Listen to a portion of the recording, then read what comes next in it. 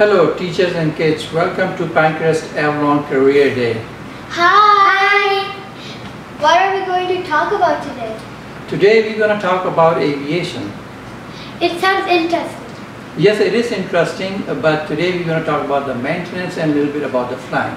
What type of planes do you have at work? Well, we have Cessna 172s, Cirrus SR-20 and Piper Archer. How does the airplane fly? Well, let's go learn about it. Alright kids, I'm gonna tell you how does an airplane fly. So this propeller is attached to the engine. So when we start the engine, the propeller starts moving and it produces the thrust.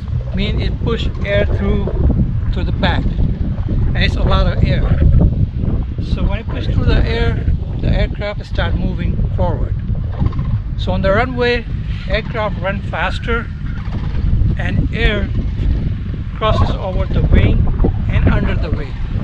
So under the wing there's a lot of air pressure that is the plane starts going up and start flying. So once it starts flying, how do we control the airplane? So there are some controlled air surfaces. This area of the wing is called aileron. When we have to move the aircraft, we move the aileron. Now if we need to move to the left, we're going to turn the yaw to the left, and this will go up like this. So what's going to happen, the wing is going to hit this part of the wing and it's going to push it down. The other side of the wing, when this goes up, that goes down. So when the other wing goes up, this one goes down. It's kind of like this. This is how we turn. Now when we come here to the tail, this is called elevator. Elevator also has a movable part. So when we pull on the yoke in the cockpit, this piece of the elevator goes up. When this goes up, the wind strikes it, push it down. When this goes down, the nose goes up and we start going up. And this is called rudder. We can move it by left and right, and it's control the movement of the airplane like this. It's called yaw. So elevator, when it goes up, when it's headed, nose goes up. When we bring it down, when it's hit from the bottom, tail goes up and nose goes down. Let's go inside the cockpit and I'll show you how it works.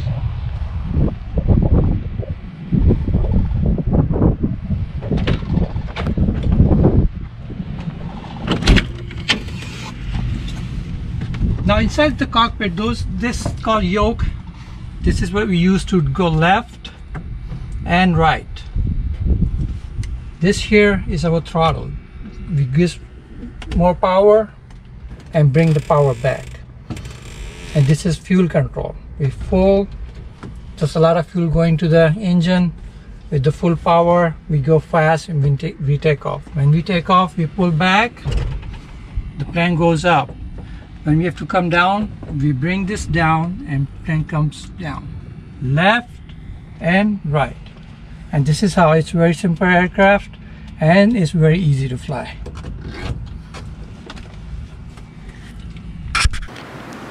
Oh wow, that's so great! Yes, it is, and that was Cessna 172. Let's go to my friend Jonathan Wren. He's going to tell us a little bit about Cirrus SR-20. Over to you, John. Alright kids, I have Jonathan with me. He's a pilot and a mechanic. So he's going to tell us about the airplane, how does it fly, and how we do maintenance on the airplane. So this is our SR-20, and how it produces power is we have a reciprocating engine and a propeller that comes over to our wings, which produces thrust, and our wings produce lift. If you walk around, we have ailerons, which control your roll. You have a secondary flight control, which is flaps. They just come down, to slow the plane down, angle of attack for landing and slower landing speed. elevator attached to your horizontal stabilizer, which produces pitch, so the plane can go up and down. And a rudder, which goes left to right, which gives you yaw. Good. Go. So this is a cockpit of our SR-20 aircraft. And how you control the airplane is your side yokes. You have your pitch, so if you want to go up, you pull back. If you want to go right, you go right on it. Push forward for nose down, and left for roll right. You have your rudder pedals for yaw.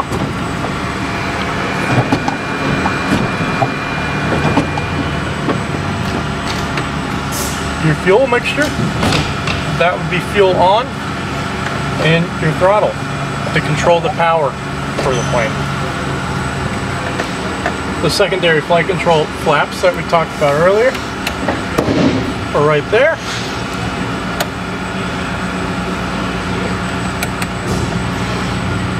And you have 3 settings. Your lights and your navigation and engine monitoring. Your direction heading, your pitch, so it tells you the degrees of pitch and roll, your altitude, how high you are, and how fast you're going. And then you have a vertical speed up and down, which is feet a minute. And then you have backups, which are your standard instruments. Airspeed, pitch, roll, and your altitude to tell you how high you are. Your engine instruments, we have engine RPM, manifold pressure, percent of power, oil temperature, because this is an oil-cooled engine only, no liquid, and oil pressure. Exhaust gas temperatures, we have 6 cylinders, we have 6 EGTs. Cylinder head temperatures, we have 6 CHTs, so 6 temperatures for that. Your battery voltage, and your fuel flow. You have a fuel gauge. This plane has roughly about 4.5 hours of flight time, so to be safe, you keep it down to 4 with a selection in between your left and right tank.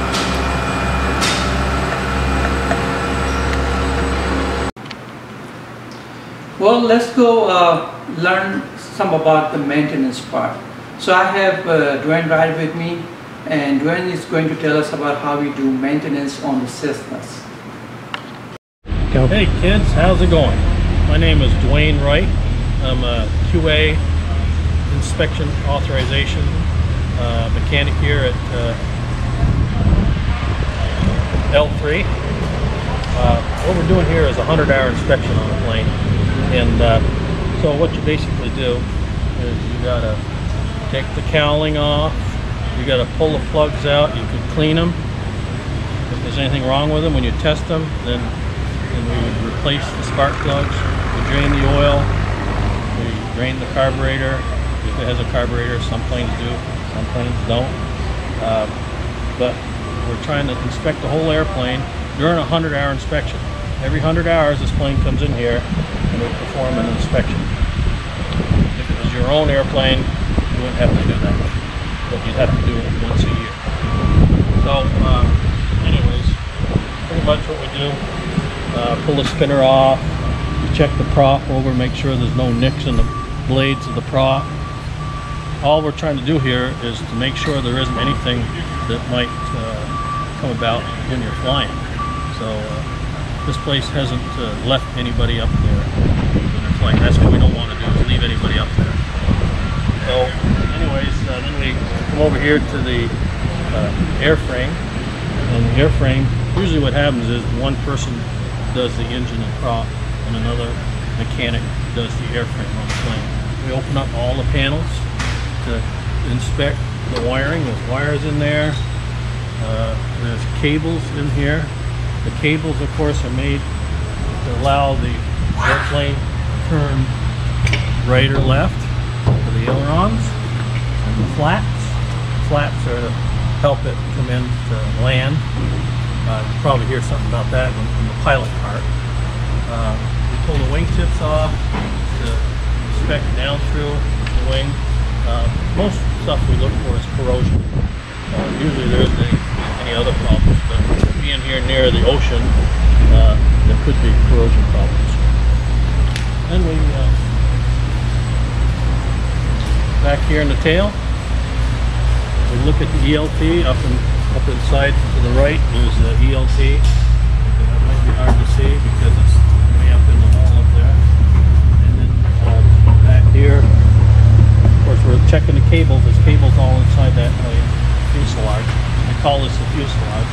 This is a horizontal stab. And we do check for the elevator. Elevator is what makes the plane go up and down, just like you're at a doctor's office, you go up and down the elevator. Well, this makes the plane go up and down. Then the rudder, we have to check the rudder. During an annual inspection, which is a yearly thing, we will check all the cable tensions and make sure that cable tensions are correct and the rigging is correct. So inside the cabin area, this is the cabin, we take the seats out, take pretty much a lot of the interior out.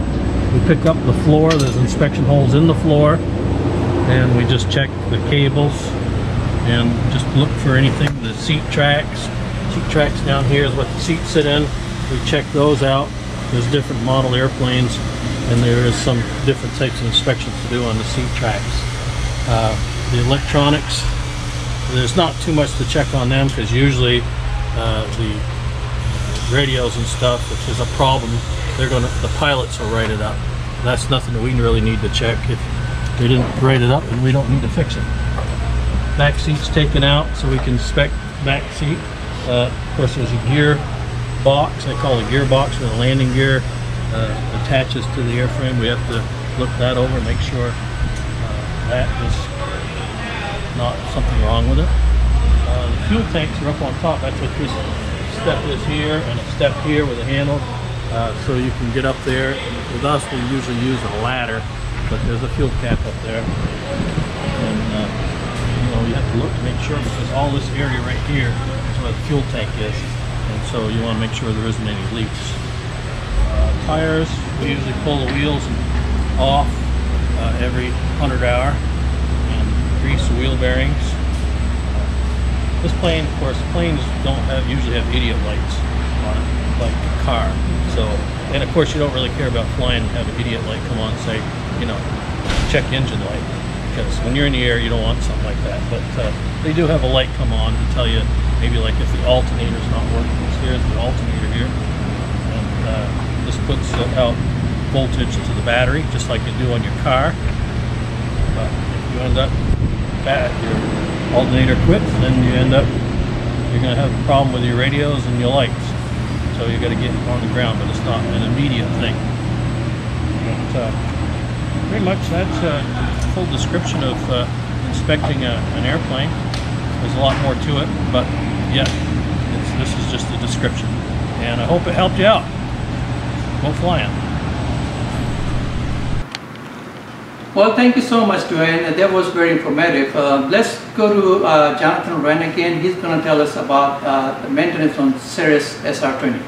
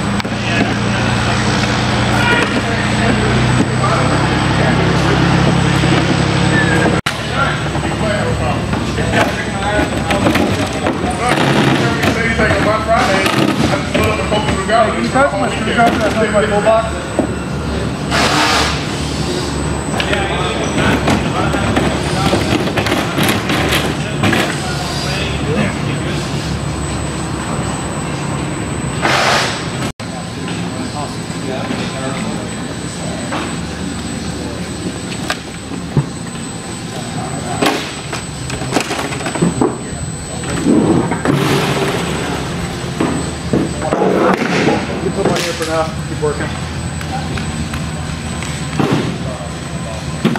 Go. Here's how we do maintenance on the plane. Every 100 hours it comes in, we open up the plane, take the engine cowlings off, We open up the interior, we take the wheel boots off, the engine gets fresh oil, the spark plug is cleaned or changed. We change the oil filter as we have our mechanic here doing, and we check timing for ignition as the spark to make combustion. We repack the wheel bearings every 100 hours, and when you look at the inside of the plane, it's all torn apart. And we check for loose and broken items, because that would be the last place you want the failure is in the air.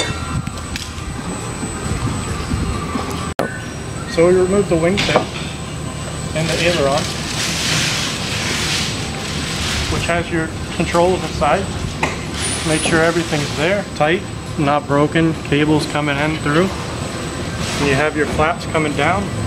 Everything gets opened, all the wing panels, so we can inspect inside.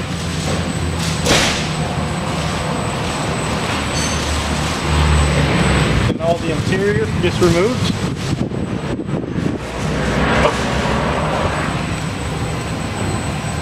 One thing special about this plane, it does have a parachute that deploys if you ever get in trouble. You pull the chute and it should glide you down the safe. Seats are removed, which have airbags for safety.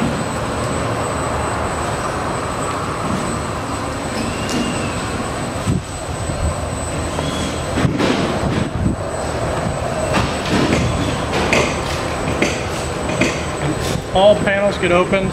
We look in everything, check the cables, go back to your flight controls.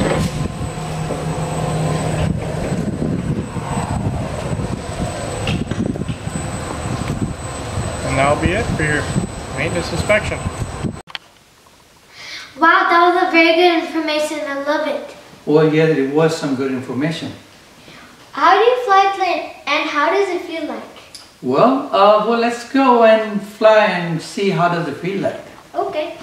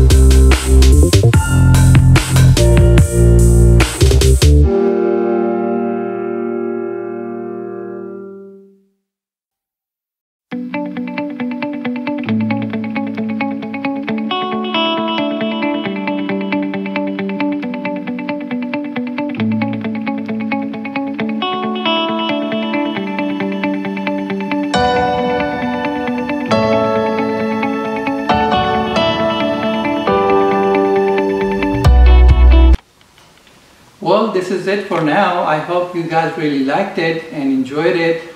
So take care and have fun. Bye.